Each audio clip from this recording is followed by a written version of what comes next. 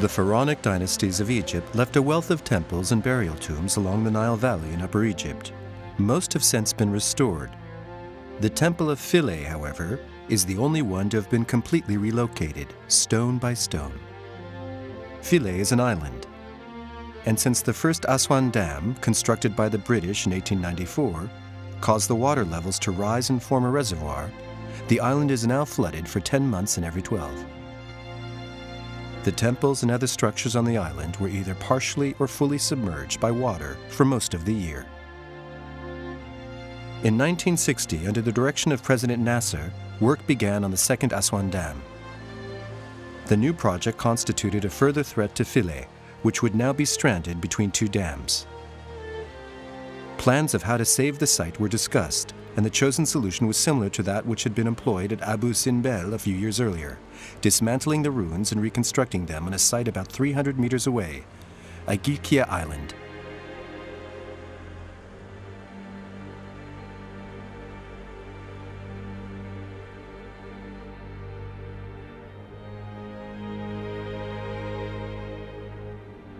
In the ancient town of Philae, there was a temple dedicated to Isis. Its construction was begun by Nectanebo I, one of the first Egyptian pharaohs, and finished by the Romans.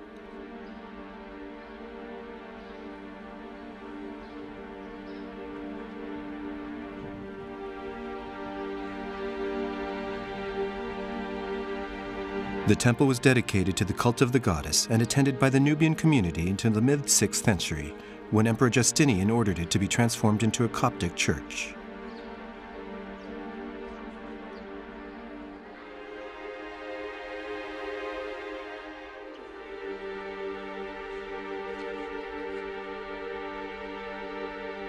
Isis was the mother goddess of the Egyptian cult. She was woman, wife, and universal mother, goddess of marriage and of children.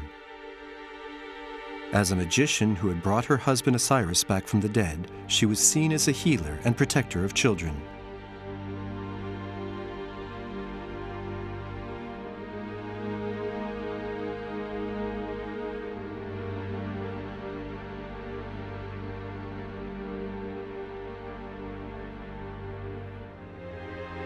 The first courtyard, leading up to the first pylon of the Grand Temple of Isis, contains a number of different structures. On the right, an unfinished portico from the Roman era, made up of a facade of 16 columns, leads to a series of minor sanctuaries dedicated to Arsenophis, Mandulis, and Imhotep.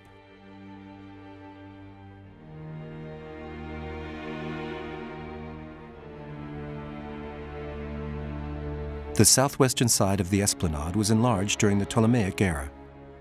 Walls were built on top of the rocks at the edge of this side of the island to make chambers which were filled with earth and loose stones, and then covered with paving stones.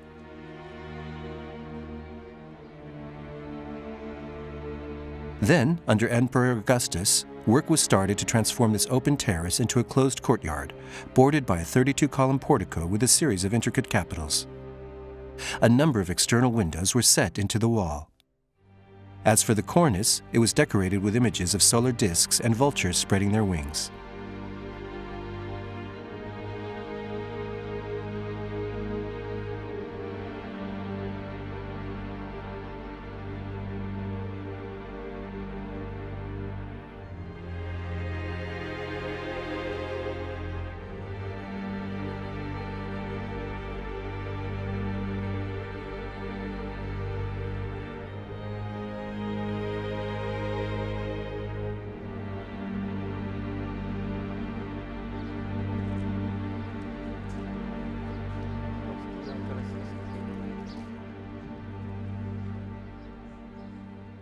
"18 meters tall, the first pylon stood at the entrance to the temple's sacred enclosure.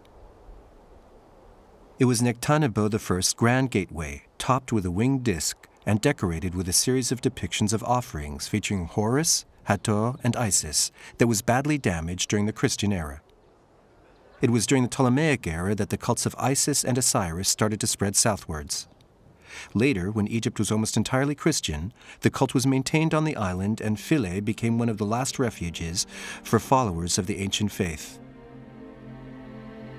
The second pylon is slightly smaller and does not lie parallel to the first. The haphazard layout of the sanctuary of Isis is due to the irregular rocky terrain on which it stands. The second pylon is 30 meters wide and 14 meters high. The king officiates before Horus and Isis on the eastern tower, and a version of the decree of the god Ra is carved into the stone. In this decree, Ra declares his decision to the divine council. He announces that the god Horus is to be the designated successor of his father Osiris.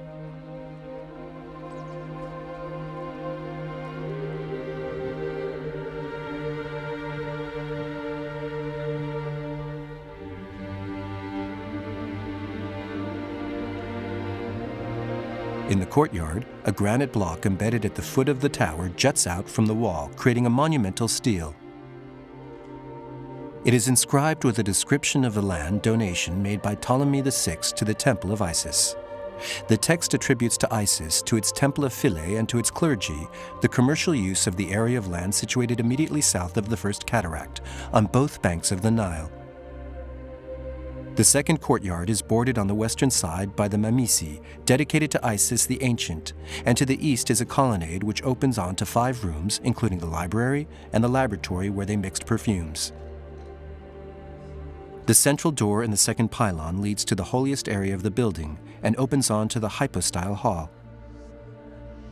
This room is lit by an opening in the ceiling at the back of the second pylon. According to the traditional layout of an Egyptian temple, behind the second pylon there should be a room lined with a colonnade, followed by the pronaos and then the hypostyle hall. Here the narrowness of the space available forced the architects to adapt the layout, combining the pronaos and the hypostyle hall, which was only 2 rows of columns. The 10 columns are richly decorated with scenes of worship and offerings. This was a tribute to Isis, the most beautiful goddess of all.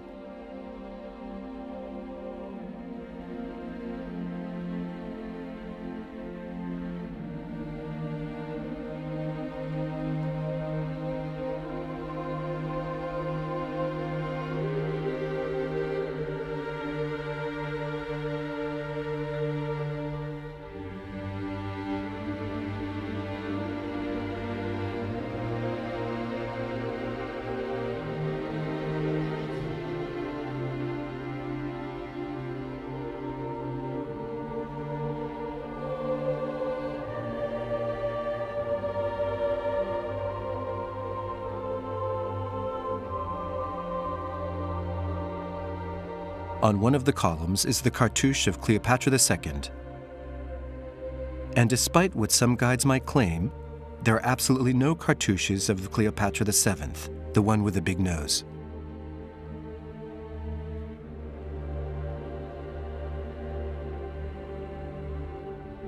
During the Roman period, and with evangelization, Emperor Justinian officially banned the cult of Isis at Philae. The temple and hypostyle hall were transformed into a church, and the walls and pillars were covered with Coptic crosses.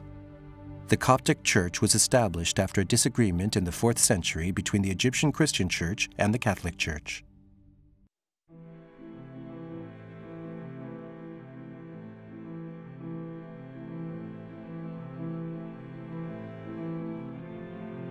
The Holy of Holies, the most secret part of the temple, bathed in shadow.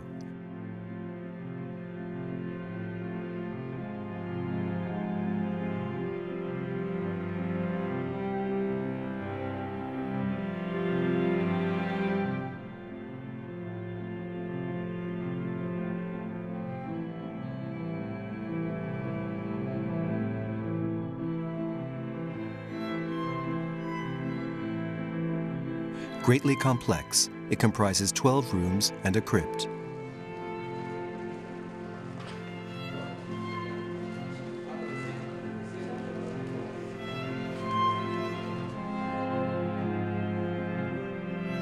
The rooms are all ornaments with liturgical scenes and scenes of offerings related to the myth of Isis and Osiris.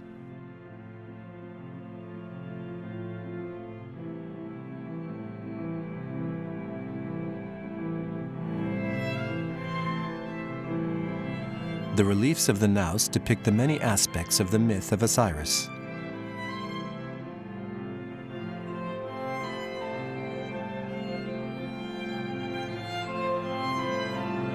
All around the base are images of the Egyptian fertility gods.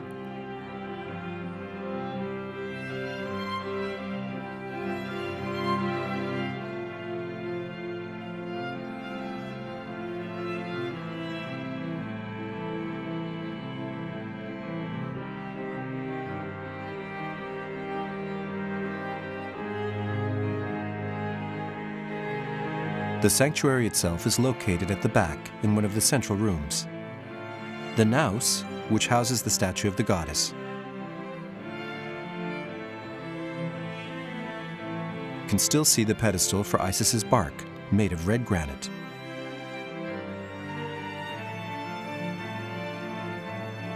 Here, once again, the walls are literally covered with magnificent ritual scenes. The lithic art of Philae at its best.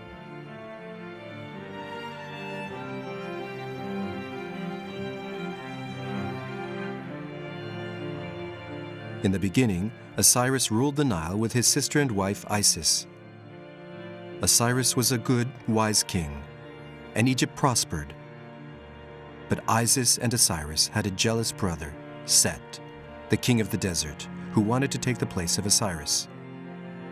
One night, Seth invited Osiris and Isis to dinner and brought out a magnificent sarcophagus, promising to give it to the one who could fill it. Several nobles tried without success. Then came Osiris's turn, and he laid down in the sarcophagus, hardly imagining that it had been designed specifically for his dimensions. The treacherous Seth closed his brother in the sarcophagus and threw it in the Nile. Isis left to search for her husband. Her voyage led her to the palace of King Byblos across the seas. She brought her husband's corpse back to Egypt and kept it hidden. But Seth discovered it, cut it into 14 pieces, and dispersed them in the Nile. Isis, persevering, found them all, and after having put the pieces of her husband back together, she brought the body back to life. The god Horus was born from this love. Since that day, Isis cries every year for the death of her husband, and legend has it that the Nile floods because it is full of her tears.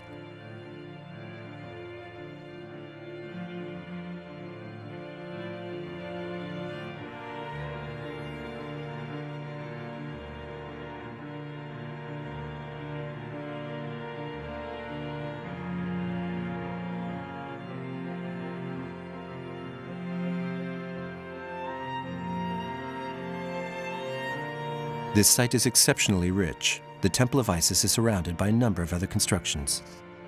The Coptic church, of which very little is left standing, reminds us of other past events.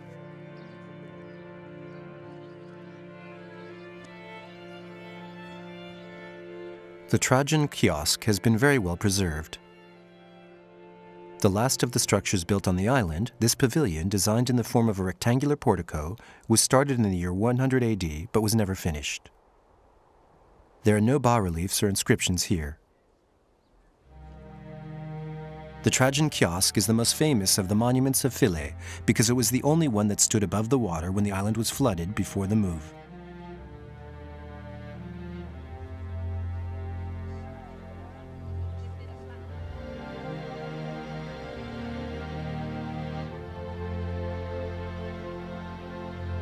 Visitors approaching the island from the south are greeted by the goddess Hathor, whose effigy stands above the capitals of the pavilion of Nectanebo I.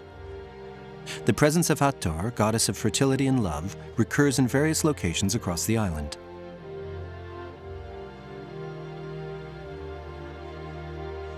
Hathor is one of the principal divinities. It is possible that she once shared Philae with Isis, but that during the late period, Isis somehow became more important in the eyes of the worshippers.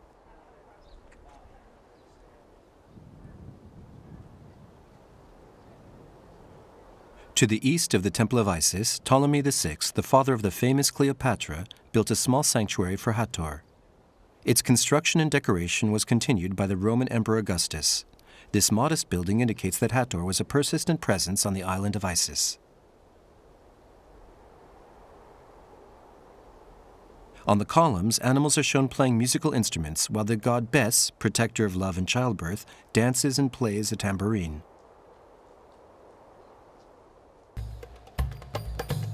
Basically, Philae was the temple of love. When faced with all of these marvels, it is easy to understand why this island has become one of the country's most popular tourist sites, drawing several thousand visitors a day in high season.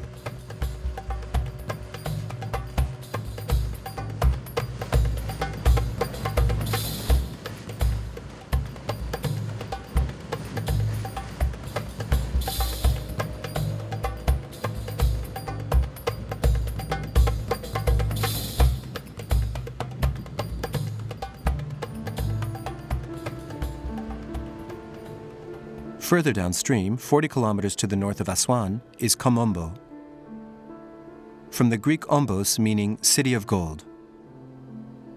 A medium-sized town during the Pharaonic era, it grew into a substantial metropolis by the Ptolemaic era.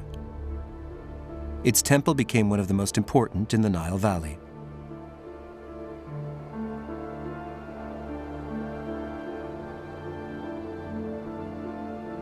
This temple was extended and replaced an older, smaller sanctuary constructed more than 1,000 years earlier.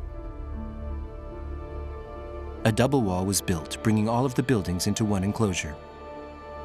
To this day, all of the walls and corridors of the temple are covered with reliefs, some of which still have traces of color.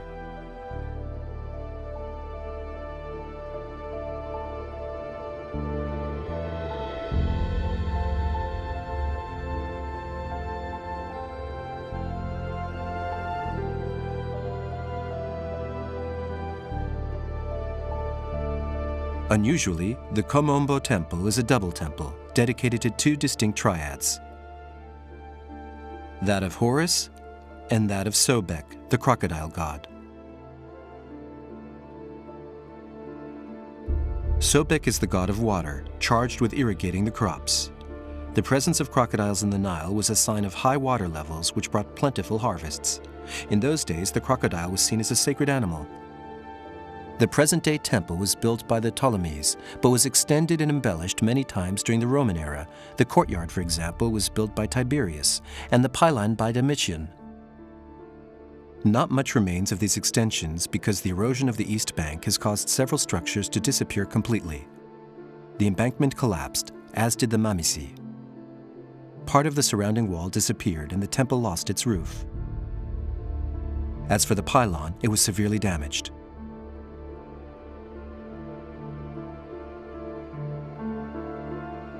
It features scenes of Domitian making offerings to the gods.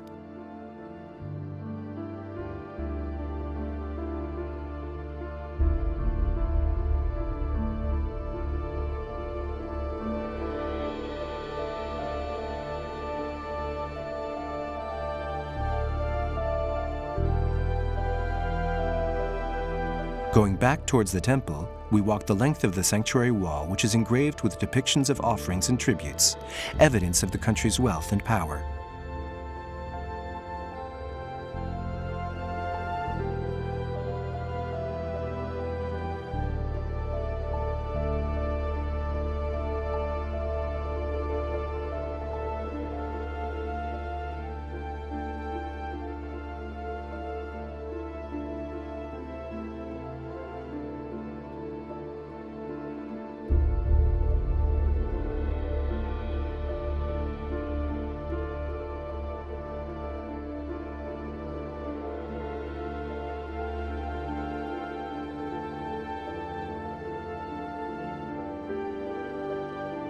Unusually, the Komombo temple was dedicated to the cults of two gods, both equally important: Horus, the falcon-headed god, and Sobek, the crocodile god.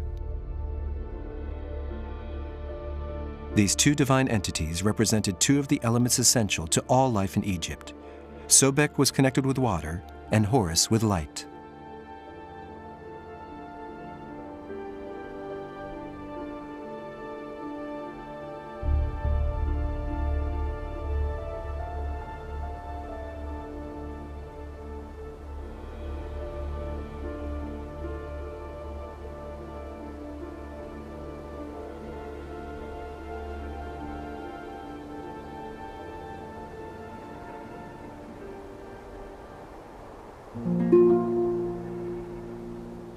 The whole temple is separated in two.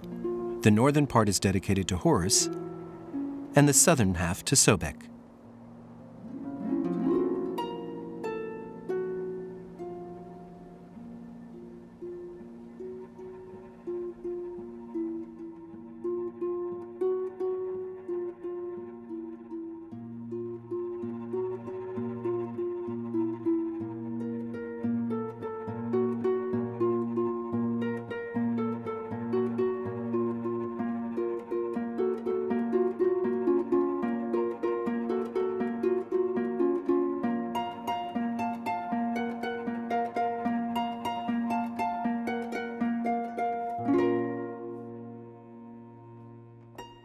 Each of the parallel halves of the monument has its own separate entrance, but they connect transversely.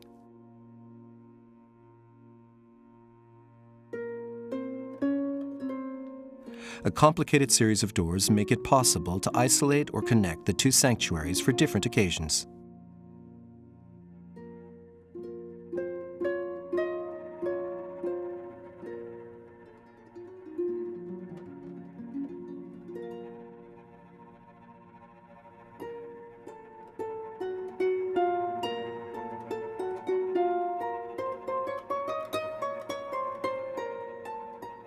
Inside the sacred area, the first hypostyle hall has a facade which is decorated with the name of Ptolemy XII, surrounded by Thoth and Horus in a purification scene.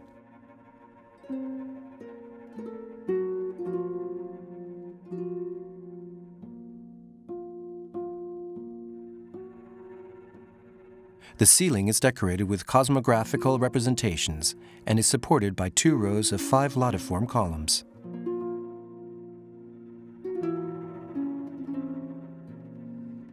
The room, its columns and walls are entirely covered with scenes of worship, and all of the divinities of the site are featured.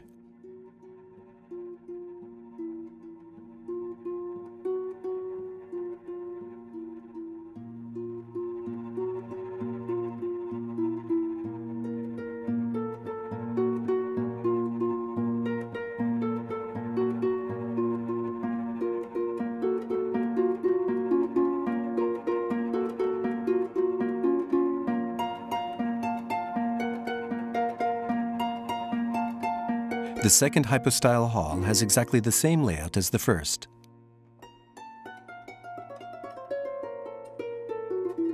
And among the divinities depicted is the god Hathor.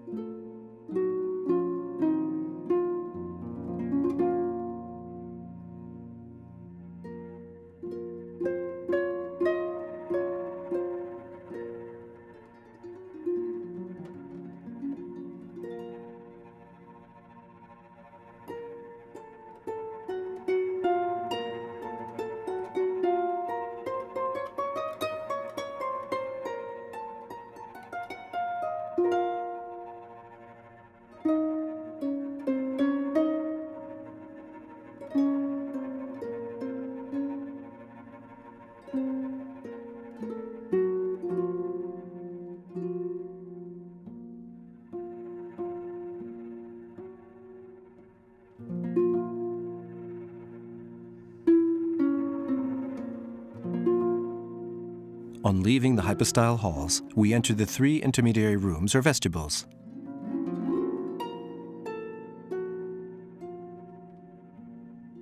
At either end of the vestibules are 2 lateral rooms which probably contain the temple treasures and the stores of offerings.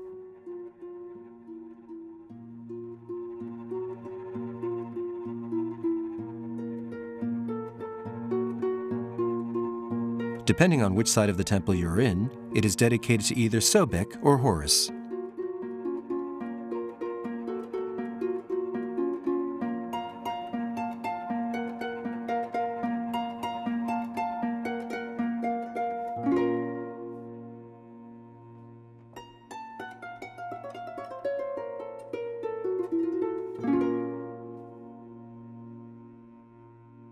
As you approach the holiest of holies, the ceilings are covered with magnificent colored relics, here in honor of Horus.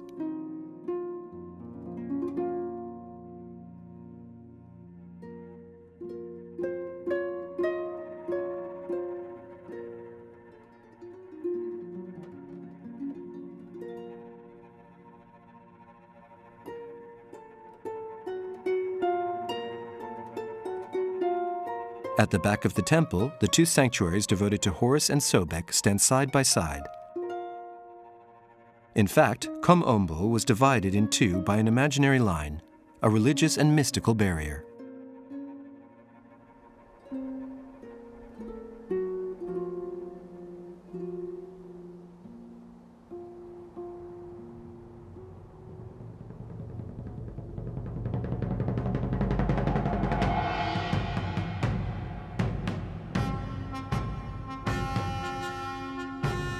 Continuing on down the Nile, in the eastern part of Luxor, formerly Thebes, stands the funeral temple of one of the greatest Egyptian pharaohs, Ramses II.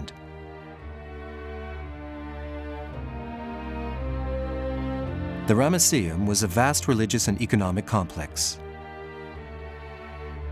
It contains a number of large relics such as monumental gates, pylons, paintings, giant statues, bas-reliefs, as well as mud brick storerooms and a sanctuary.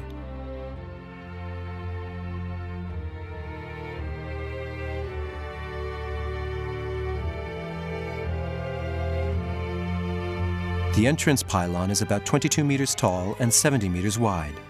Only the internal facade of the pylon has been reconstructed. The central gate has been reconstructed and consolidated. On the side which is still visible, we see, among other things, a description of the Battle of Kadesh, a campaign led by Ramses II against the Hittites in the 5th year of his reign.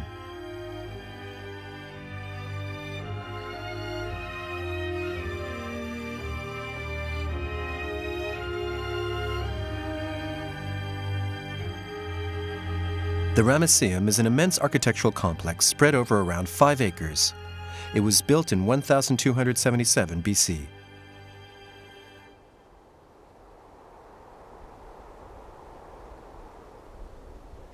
In the last 20 years, precise surveys of the buildings have been carried out, but only half the site has been excavated. With all these stones, the site has not been pillaged, but the colossi have been knocked down, and the statues of Osiris damaged, probably at the hands of the early Christians. It was Champollion, decipherer of the hieroglyphs, who gave it the name Ramesseum in the 19th century. Ramses II himself had referred to it as the Temple of Millions of Years. Ramses II ruled for 66 years, an incredibly long reign for that time. Like so many other great men whose fame has lasted through the centuries, Ramses II was apparently a great warrior and conqueror. This reputation earned him the epithet of Great in most of the historic records, which refer to this period of ancient Egypt.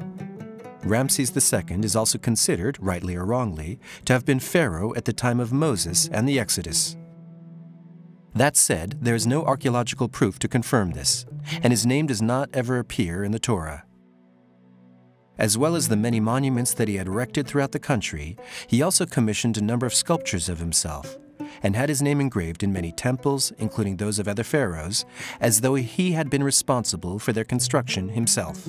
The combined effect of all these elements, archaeological data and the strength of collective memory, has been to make Ramses II into one of the most famous pharaohs known throughout the world.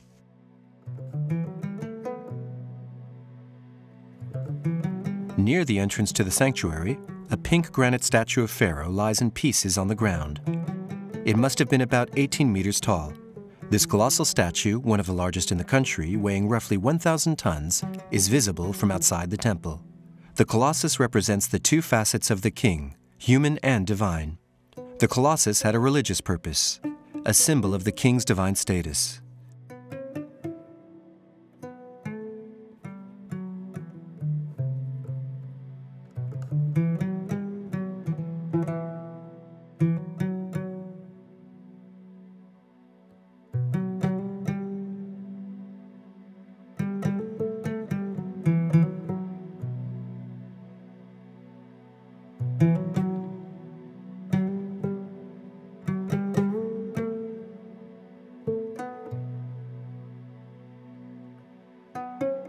A Greek man called Diodore de Sicile was the first to discover this site in the 1st century BC. He described the site, and particularly the second colossal statue of Philae, the mother of Ramses II. But that was before the arrival of Christianity in the area. Since then, explorers never managed to find the scattered remains of the statue. Today, after a number of excavation campaigns and surveys, a team has started work on the reconstruction of this colossus before starting on that of Ramses II himself.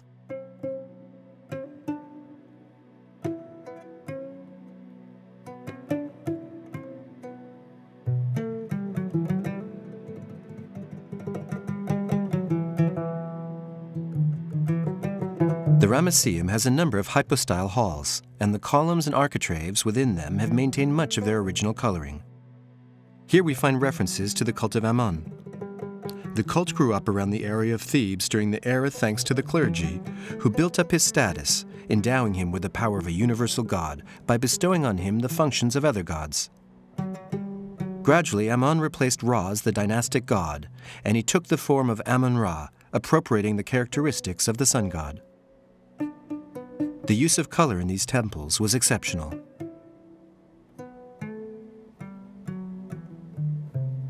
Ramses II was also a great theologian. He relaunched the initiative started by Akhenaten to popularize the sun cult, but without destroying the traditional cults.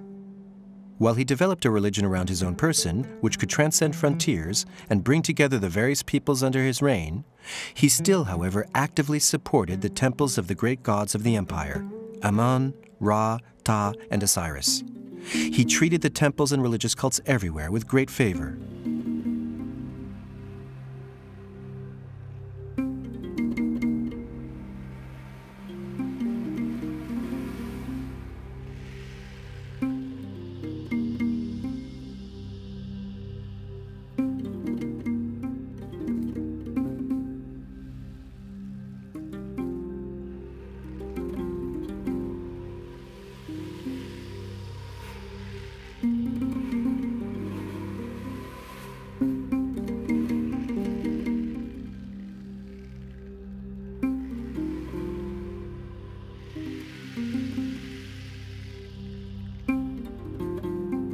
The alignment of the various hypostyle halls with the sanctuary would undoubtedly have lent a certain mystical majesty to the complex.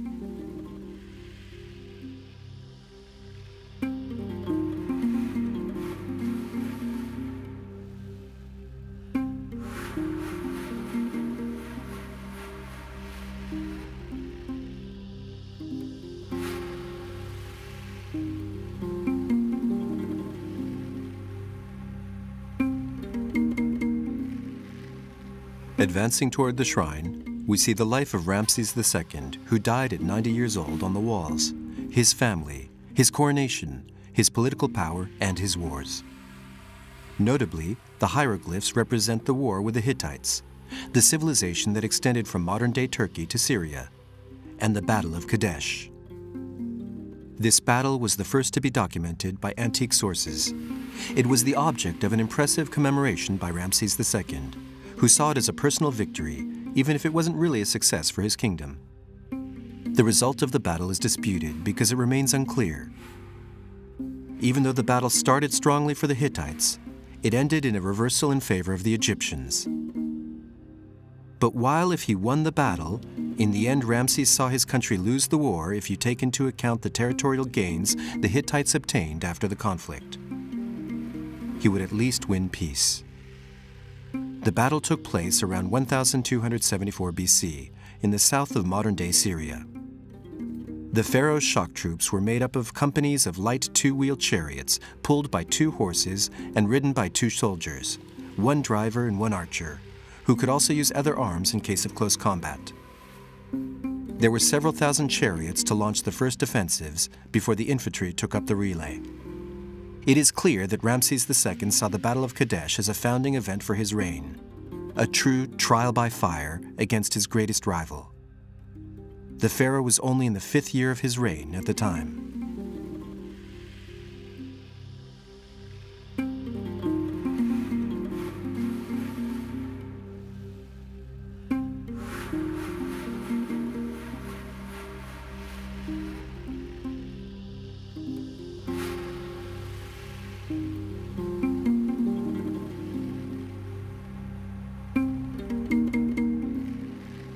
On the other wall, Ramses II is being crowned by Ammon.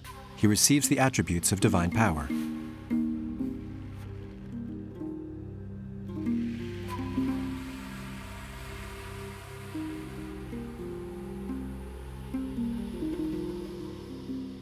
The foundation, as this site is known, provided a living here for more than 3,000 people. A full-scale town grew up around the temple with housing, schools, administration, and commerce. Hangars made of bricks stand as a testament to that sumptuous era. These are the oldest vaulted arches in the world still standing.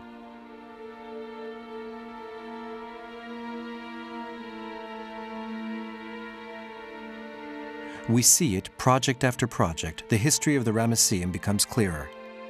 But its restoration can never replace either the statues and stones that have disappeared, nor the sacred images and the history that they embodied.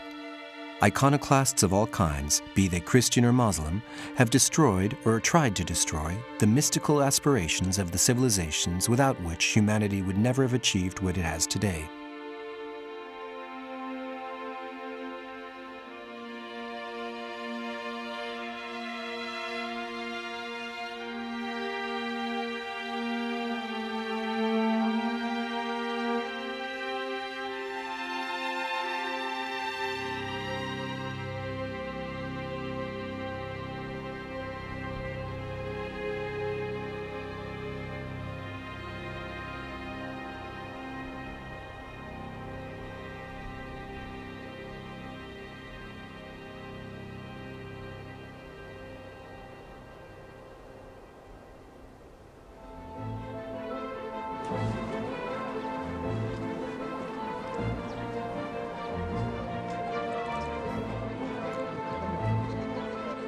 Close by, the colossal site of Karnak is one of the largest religious complexes in the world, with an incredible architectural diversity. Situated on the right bank of the Nile River, to the north of Luxor, the complex extends over 2 square kilometers. The complex, classified as a UNESCO World Heritage Site, is made up of a number of temples which are grouped into 3 separate enclosures.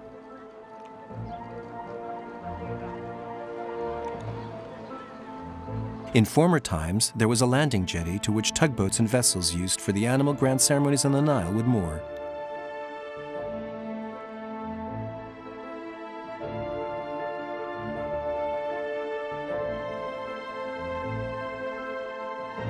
The jetty extends into the dromos. This is a processional alleyway. On either side are cryosphinxes, and between their legs are statuettes, which originally bore the names Tutmosis IV and Amenhotep III. Ramses II had them replaced with his own name.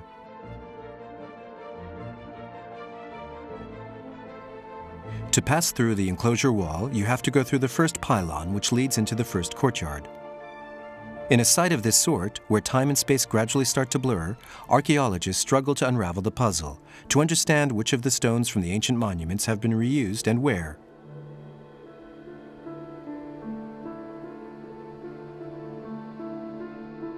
Here and there, we find the ruins of 2 small temples, a courtyard, or even more ancient monuments. Of the many buildings of the complex, only a few remain. A triple bark shrine for the barks of Amun-Ra, Mut, and Khonsu, attributed to Seti II, and the remains of a kiosk, that of Taharqa, a Nubian pharaoh of the 7th century BC.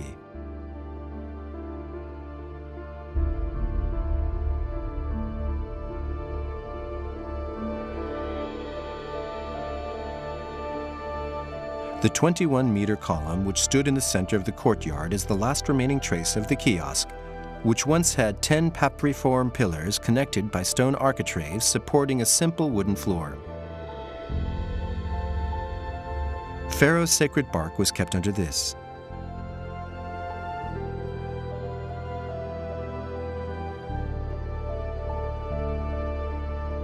The second pylon is preceded by a vestibule in front of which stood colossal statues in pink granite.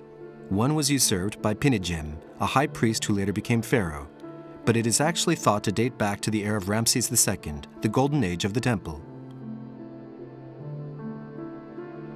The left-hand statue is 15 meters high, and at its feet stands another smaller statue showing Pharaoh's wife or daughter.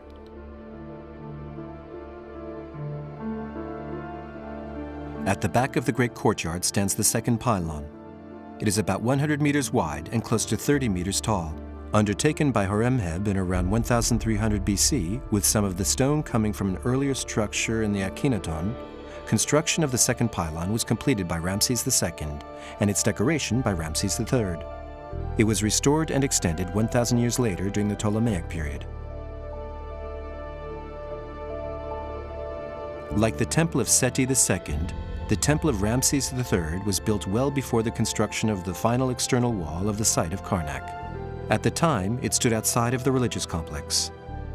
On the facade, we see a depiction of the king massacring his defeated enemies, as well as an image of the god Amun, to whom the temple is dedicated. The entrance to the temple is by way of the small pylon framed by 2 royal colossi.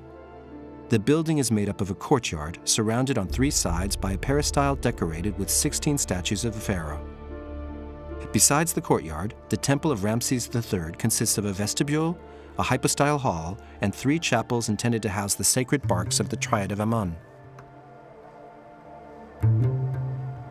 The god Amun resided in the temple of Karnak, but would travel every year to the nearby temple of Luxor for 10 days around the feast of Opet. The god would be placed inside a bark and carried by the priests from one temple to the other. The Opet was the country's most important religious festival and attracted a considerable crowd.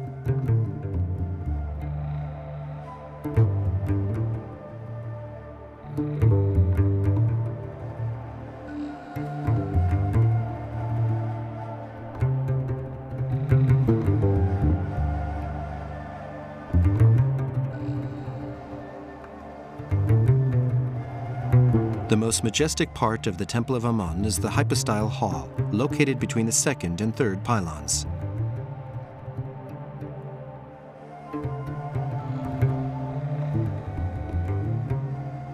It resembles a gigantic papyrus thicket carved in stone. Originally, it would have been covered by a roof, with light filtering in through latticed windows, some of which are still in place. The inscriptions are still visible on the columns, most of which are still standing. An incredibly rich source of information for historians. The columns are perfectly aligned on the central axis of this immense hall, 103 meters long and 53 meters wide. The columns were roughly 23 meters tall. They increase from a circumference of 10 meters to 15 meters at the top, where the capitals open up into flowers. The supports for the side aisles are 15 meters tall, with a circumference of about 8 meters. In other words, lots of space for text.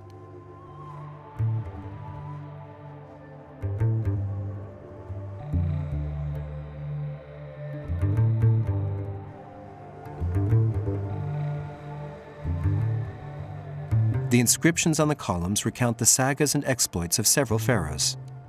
Engraved into the stone, they are there for all to read. The challenge is deciphering them.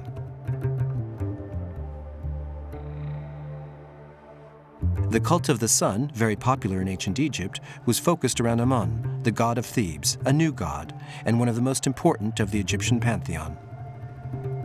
His name means the hidden or a noble one.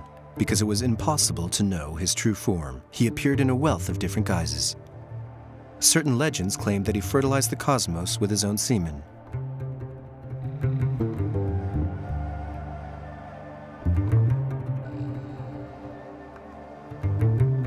Amun became the national god as he was the force that unified Egypt. And it is said that the gods prostrated themselves at his feet like dogs when they sensed the presence of their lord.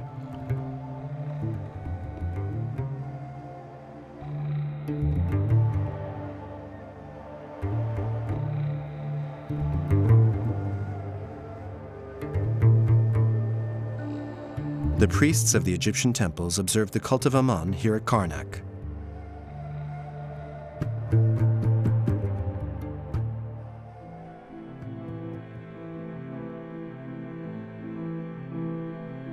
In the time of Thutmosis I and Thutmosis II, the area beyond the 3rd gateway was the forecourt of the Temple of Amun, with a monumental pylon, the 4th, and 2 pairs of obelisks.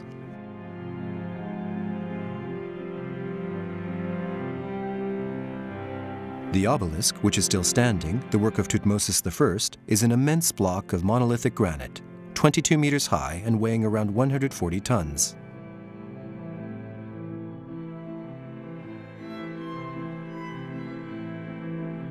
The other monoliths were pulled down and transferred to the major cities of the Roman Empire, where they were shattered by earthquakes.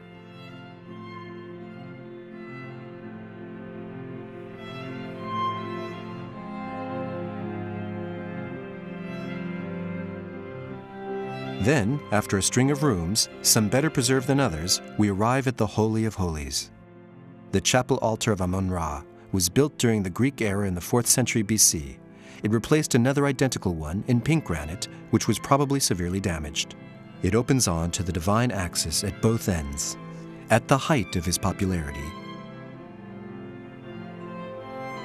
Amun was associated with Ra, the sun god, forming the cosmic god Amun-Ra, the eternal, the Lord of Karnak, and creator of all things, who exists permanently in all things.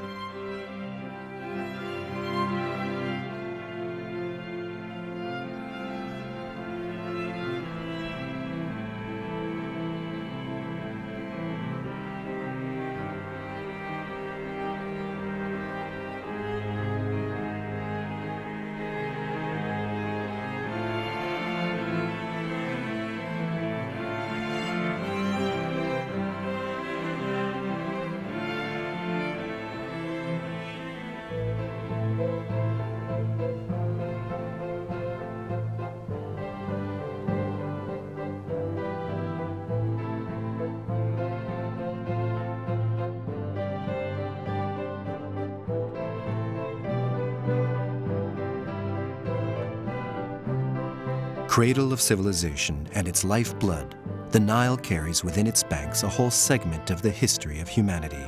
So many areas are yet to be excavated, and it is impossible to compile a full inventory of the objects and buildings which line its shores. There are still a wealth of mysteries to be solved, and projects that will no doubt open up whole new pages of Egyptology, and perhaps even rewrite the history of antiquity.